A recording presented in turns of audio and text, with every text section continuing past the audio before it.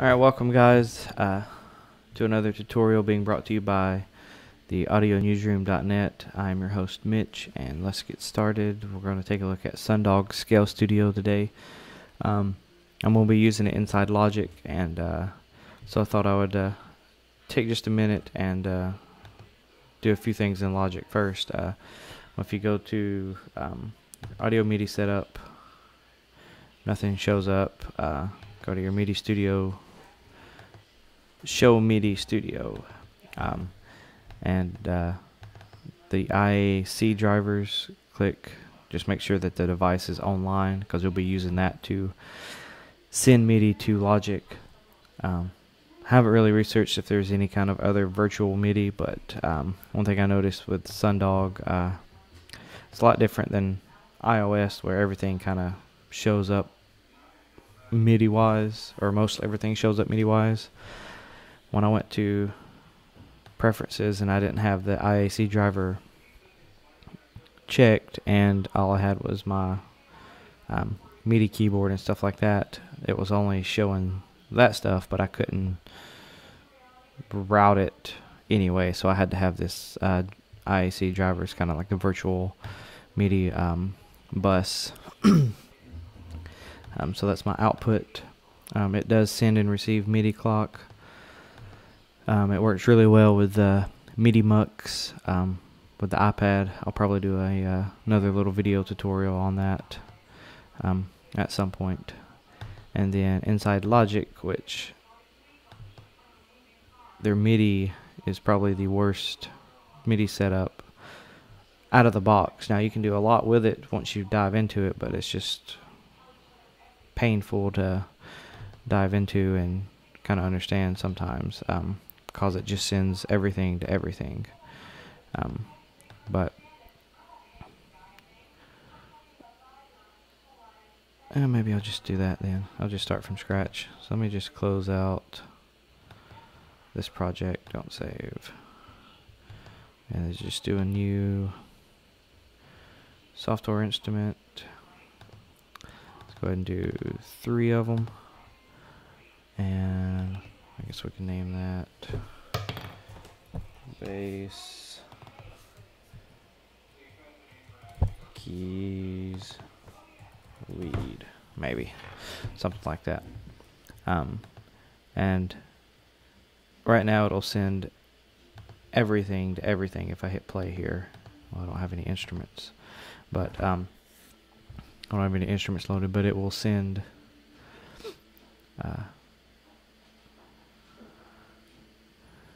everything to everything, and there's no way to change that, which always gets on my nerves, but it works really well on main stage, which you have a lot more control over that. Sure, I'm just picking random stuff, not even sure what this will sound like. I'm sure this will be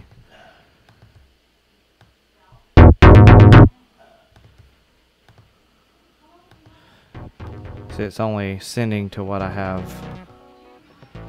selected, but it don't matter what I have in here. Where here I can select different channels for different things, so it don't matter. But if I go under MIDI environment, this will kind of be the view you normally get. And so you get the 3 channels that I have open, or the 3 tracks. So if you go to all objects, actually let's go to clicks imports, it'll show you this. So what I did is, cleared the cables, clear cable, then we can just, stop, and we can just delete all that, because it basically sending everything from physical input through a keyboard into the sequencer, and everything receives from the sequencer. But what I'm doing, taking the physical input, and then I'm going to add a channel splitter right here, and so I'm just going to drag the second up to the channel splitter, and that'll send all its MIDI to this channel, the channel splitter. And then you can go to all objects, and if you click view by text and uncheck the text, it'll show all of this. And then I can go, because the sum will do everything, but then I can grab the first one, drag it to bass, and drag the second one, drag it over to keys, and the third one, drag it over to lead. And then whatever I send, it won't matter, it doesn't matter over here what channel I have selected or whatever, because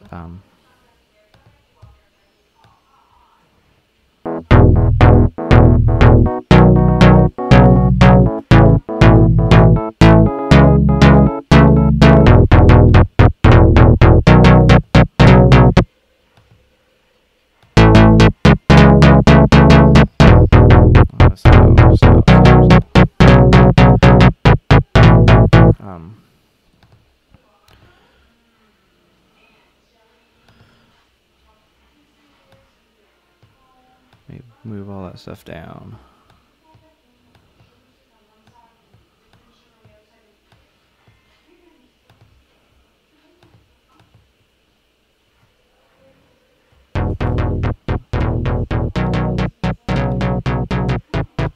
Okay, that's better. And so what I did is just change that one to channel 2 because it's sending chords, and change channel 3 to send bass, and it'll be sending lead.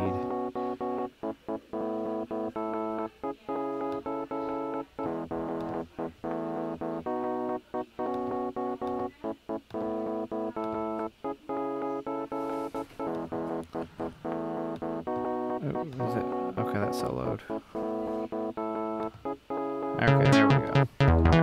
Okay, so now that all that's working, let's get into the Sundog Scale Studio. So we got song parts up here at the top, and just think of those as like verse, intro, chorus, verse, whatever you want to name them. And if you click the song mode here, it will loop. It'll loop in between each of them. After it finishes like intro 4 bars, it'll go on to this one and then that one, and then once it gets to the end, it'll cycle back through. If song mode is not checked, then it'll just loop what is being played, what song part you have selected, and then it will, if you click on another one, it will switch to that one whenever you get to when it gets to the end of that measure or that bar. So if it's 4 bars, and at the end of the 4th bar, it'll jump on to the next one. Excuse me. Alright, so now we got,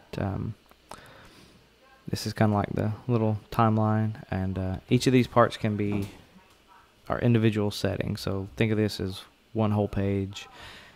This is a completely different page. This is a completely different page. Everything is independent, including the bass note, and the bar length, and the chords, and the swing, and the tempo. If you want everything to match as far as swing and tempo, you can click on these link tempo of all song parts and link swing of all song parts. And so you can rename all of this stuff. I was having issues earlier when I was renaming and trying to record, but I think it was because I was trying to do a screen record along with trying to change the names. But as you can see, you can change the names, first part, and then if you just copy that, it'll just keep on. And then once you get too many, you can just scroll like that. And so I won't change any of these names during this tutorial, but so I want intro. If I want this chord progression to be 1-1, and you can have different chords here. You can add your own chords if you want to. And so I got this little chord progression going, and we can sample it if we wanted to.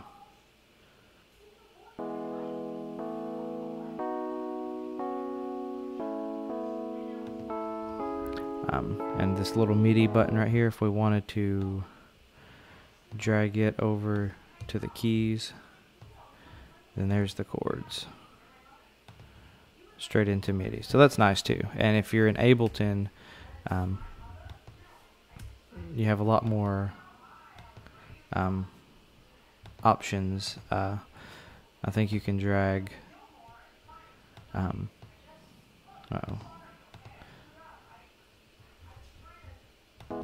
if you're over here and you drag the MIDI, it will drag however many active channels you have into individual clips. It'll drag the MIDI over to the clips, and which is nice. I only have the light version of Ableton,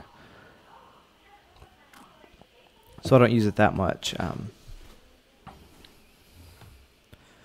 Let's see, and so we got tempo, swing chords. You can each of these, if you just wanted a 1-bar intro, you know, into something else, then you could do that.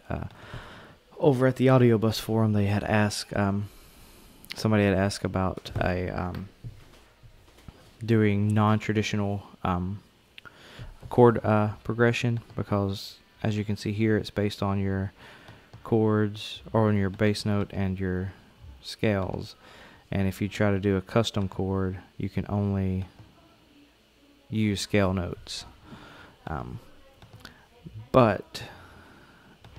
And he was wanting to do like a bunch of F major, or a bunch of major 7th chords.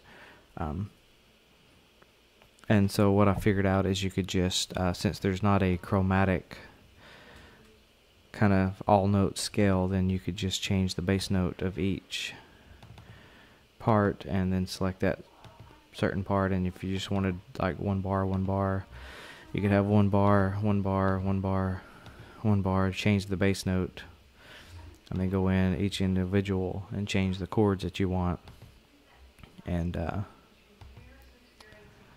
then hit song mode. It would loop between. And what's good about that is if you go down here, so I have this bass part right here. It's muted. It's going chord notes, and so if I just drag this right here in this pattern trigger and press play, let's see.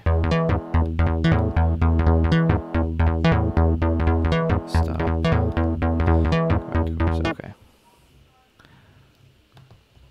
And so what it should do is this will play the chords using the keys, and this one will play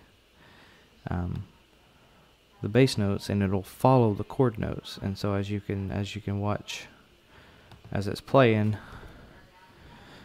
you can watch these notes down here change,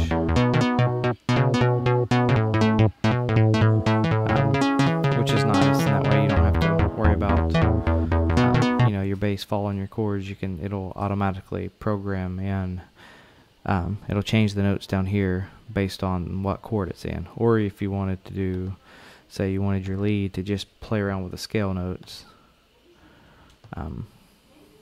then that would work as well.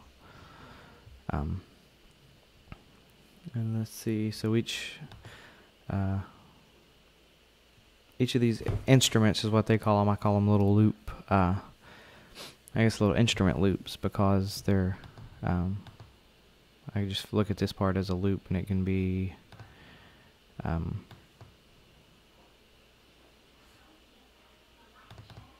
it'll be as long as the length in bars per part, but you can change the length of what it'll arpeggiate down here, the pattern, and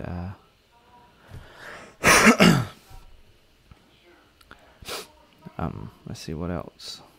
You can change the octave per channel, so each of these, this part corresponds with the whatever is highlighted up here, and you can solo and mute. So it should actually, you could actually do this. I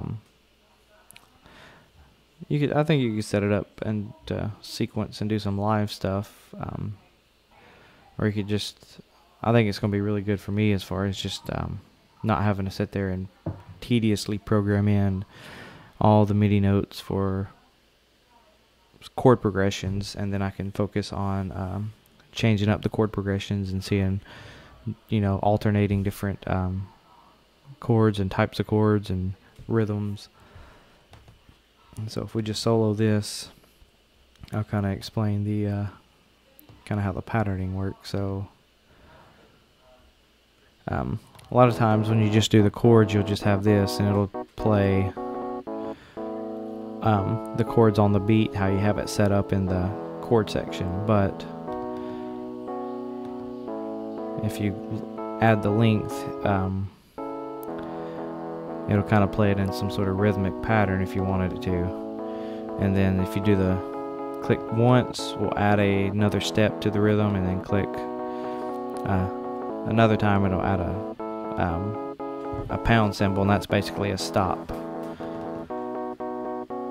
So you can kind of get a little pumping action going on.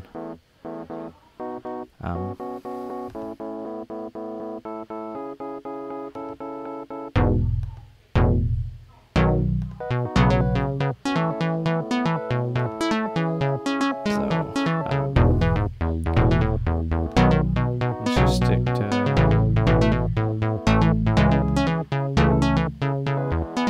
See, it comes with a bunch of different patterns that are pre-made, and if you find one that you make your own and you like it, you can easily save it as something else, and it'll show up in, I think it'll show up in here, or you can just load it from wherever you save it from. I think he's done a really good job designing the app. I think it would be awesome as on a touch screen, so Windows users can take advantage of that, because it works with Windows and Mac. And if he ported it over to iOS, I think it would do really well. Especially even if you just had your iPad and had this on your iPad, and you were just sending it to using MIDI-Mux or Music IO, sending it to your computer to sequence, so you could have them on both screens.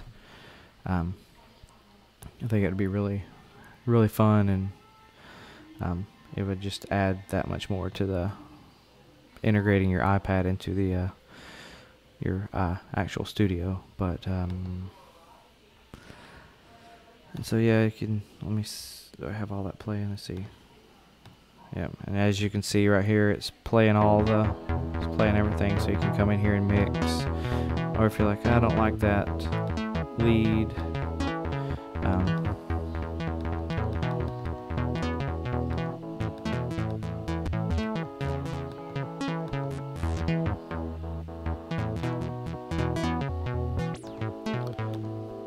and you go up here and change.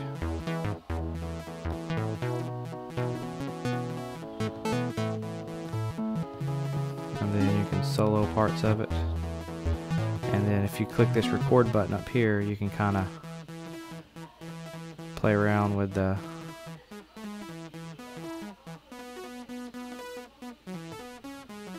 and then we can bring the octave down for the bass.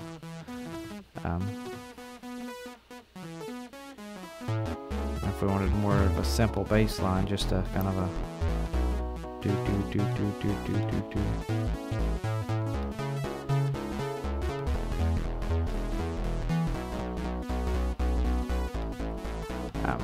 So the possibilities are pretty endless with this. And if you can just click song mode and play the whole thing out, and if you wanted to click record right there, and then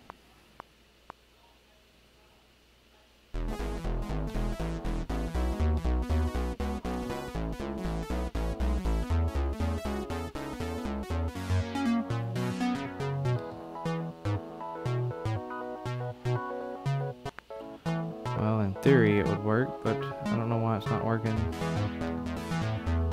Maybe because I don't have an input to the sequencer. I just have input to the individual section, so I guess I need to figure out what I would need to do to add it to the sequencer, because it's just sent into the channels and not to the sequencer input. So maybe that'll be another video, or you could just, when you're at this point, you got something you like. So that's channel 1, the bass, so we can drag that up here. Oh, it drags everything like it does in Ableton. Okay, so that's nice. So I guess that's the whole song, all the parts of the song. So that's nice. Yeah, I learned something new. Earlier when I had tried it, maybe I didn't have MIDI in all the channels down here, but when I was dragging it up, it was only doing one channel at a time. And so then you could easily go into here and change the velocity and do some more stuff, add some effects, and you got a whole song. And it took a lot less time than sitting here clicking in each individual note and things like that. So so that's it. That's Sundog Scale Studio. If you have any questions, leave a comment below. Always like, comment, subscribe, and make sure you check out the audionewsroom.net. Talk to you later.